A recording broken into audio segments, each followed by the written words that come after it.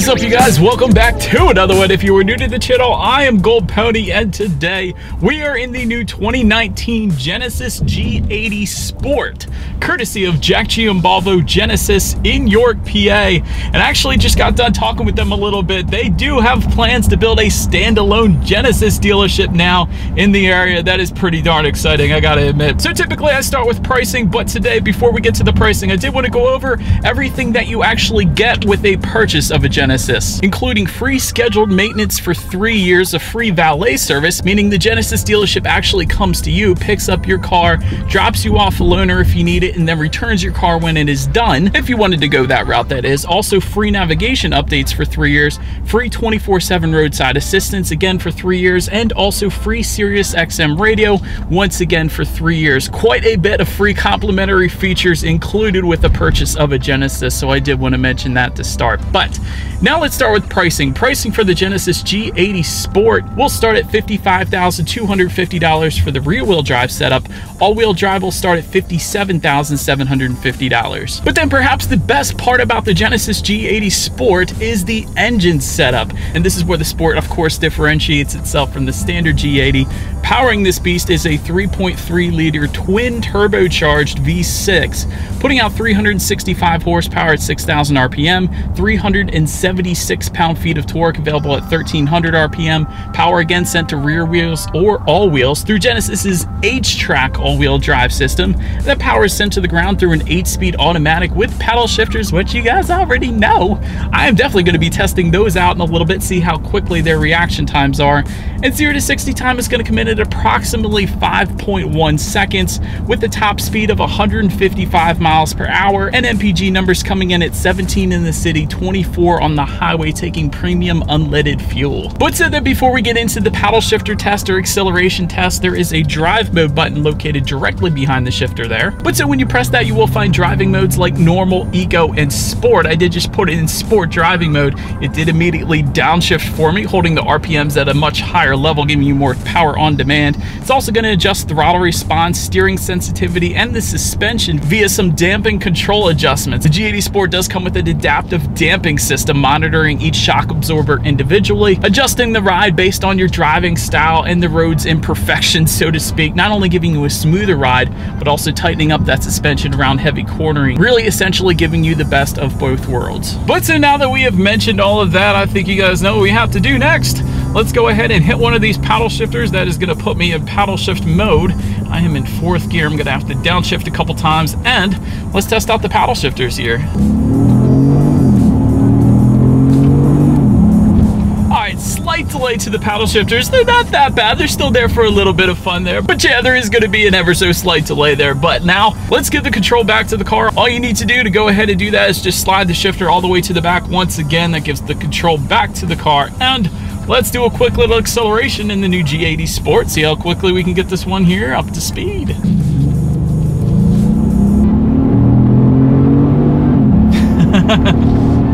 Nice engine sound to this thing, but yeah, acceleration definitely not an issue. Absolutely no issues emerging onto the highway. This thing is definitely quite quick. But so then, to go along with that acceleration, as always, braking is equally important. And so of course, brakes have been updated for the G80 Sport, comparatively speaking to the standard G80 at least. For example, with the standard G80, you have 13.6 inches up front, 12.4 in the back. With the G80 Sport, those rotor sizes are going to be bumped up to 14.2 inches up front, even 13 inches in the back. And as far as the braking feel goes, definitely no issues there. Hyundai and Genesis always kill it with the braking feel, so definitely a big fan there. But so then, touching on handling and suspension a little bit, up front you will find an independent multi-link front suspension with coil springs and shock absorbers.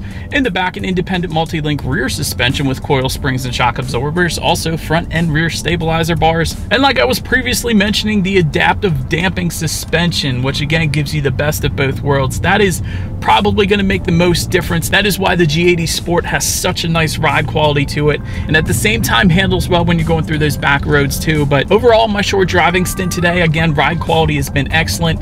Comes to the steering feel with that sport driving mode, the steering feel definitely is nice. Not the heaviest weighted steering wheel in the world, which probably is a good thing, but definitely a nice weight to it. The only thing when it comes to steering feel, if I had any constructive criticism, is the steering wheel itself.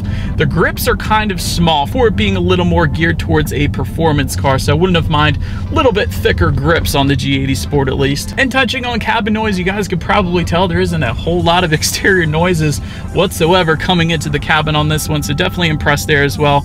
And touching on visibility, I can see perfectly fine out the back, but perhaps my favorite part about visibility is the head-up display that I got in front of me here, showing me things like safety features, how fast I'm going, of course, but also the speed limit of any given road. So definitely appreciative of that. But what do you guys say now? Let's take a look at the exterior of the G80 Sport, because there are a ton of differences that really differentiate this one comparatively speaking to the G80. And so starting up front, the most obvious way you can really pinpoint a G80 Sport comparatively speaking to a G80 is the copper accents, and they are going to be located throughout the car, but specifically in the perimeter of that thick black mesh front grille. That is where I see most of the copper accents. And speaking of that front grille, if you were curious what that rectangular box is that is kind of painted like the front grille up there, that is going to be the sensor for the adaptive cruise control system. So I do kind of like how they incorporated that into the front grille. Definitely looks nice. It doesn't look obvious, like it doesn't belong or anything like that. So well done, Genesis there. To the sides, you will find full LED headlights with dynamic bending, meaning when you're going around a bend at night, those headlights will swivel based on your steering angle, better illuminating what is around the corner so you don't go hitting any deer or any pedestrians or anything like that. It's always a good thing. And of course, with those headlights, they do come with the automatic features, so you don't have to worry about turning them on when it does start to get dark out, as well as LED daytime running lights, and once again, copper accents found within the front headlights. Definitely a nice little accent, and again, it ties in all the other copper accents I'm going to be mentioning as well. Then make our way to the side of the G80 Sport. You will find sport trim specific side skirts along with gloss black side mirrors with LED integrated turn signals. Zooming out a little bit, you're going to find chrome window surrounds. Definitely adds to that high-end look on this one. Taking a look down at the wheel setup, 19-inch alloy wheels will come standard, and believe it or not, they are a staggered fitment, meaning the front wheels are going to be slightly smaller as far as width goes, comparatively speaking to the rear wheels, even with the all-wheel drive setup. That's not just for the rear-wheel drive. So overall wheel size comes in at 19 by 8.5 inches up front, 19 by 9 inches in the back, more than likely helping with a little better acceleration there. But again, copper accents found on the center wheel caps, and I gotta love kind of the carbon fiber look with the Genesis logo in the middle there as well. So wheels definitely look good. Make your way to the back. LED taillights will come standard along with LED license plate lighting. I always have to mention the small stuff like that. Gloss black rear diffuser just below, and to the sides there, dual exhaust outlets with chrome quad integrated exhaust outlets, so they're integrated into the rear bumper. Always a fan of that. So you guys know what we have to do next. As always, here is that exhaust clip.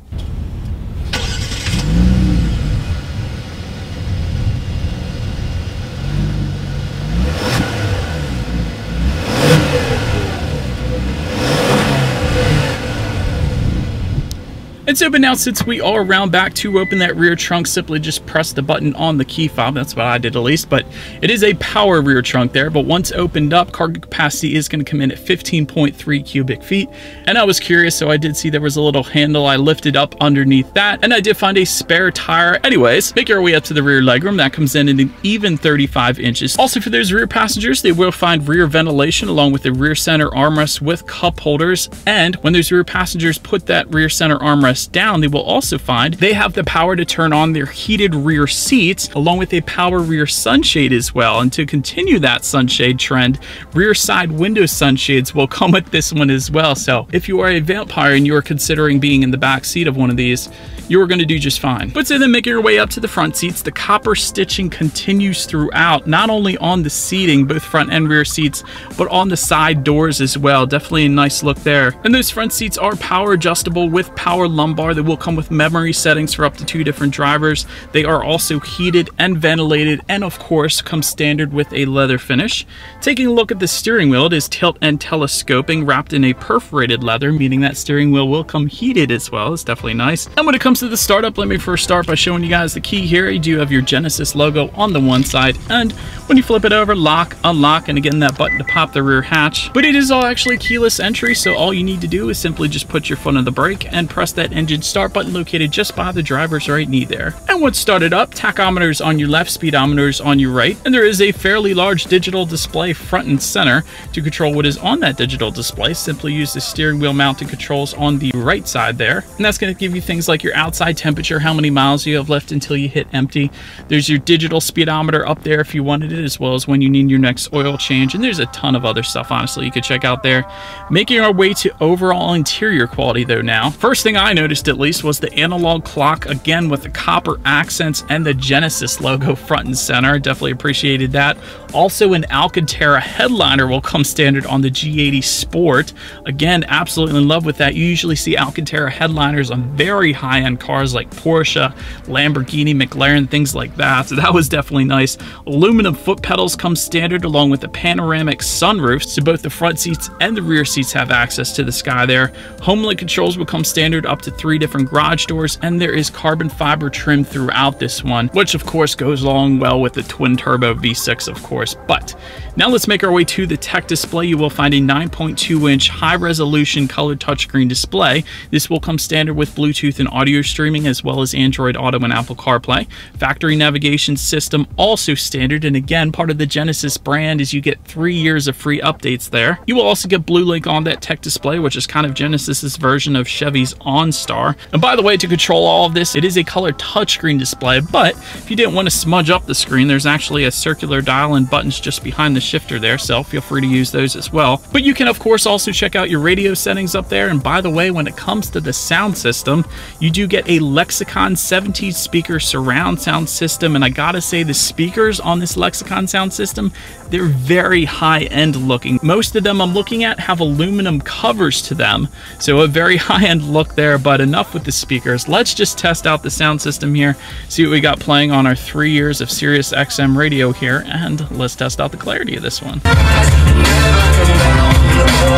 Bass is nice. I think I'm more impressed with the clarity though. 17 speakers, I guess it is as expected that it would be a much clearer sound system than I'm used to hearing, but very nice clarity on this Lexicon sound system, and the bass of course is nice as well. But so then last thing on the tech display I wanted to mention is when you do put the Genesis G80 Sport in reverse, you will find a rear view camera with a 360-degree view as well, letting you know who or what is behind you, which is always going to lead me into safety.